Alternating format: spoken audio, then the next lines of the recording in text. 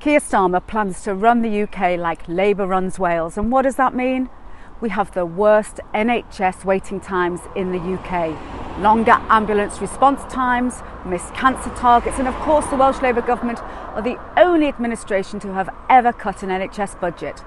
The UK has offered to help reduce Welsh waiting lists by transferring patients from Wales to hospitals in England which have spare capacity, but this offer has not been taken up.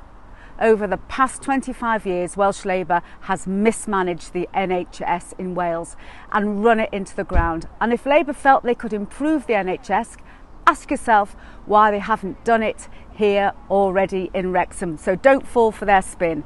On the 4th, vote for a strong voice to represent you. Vote Atherton.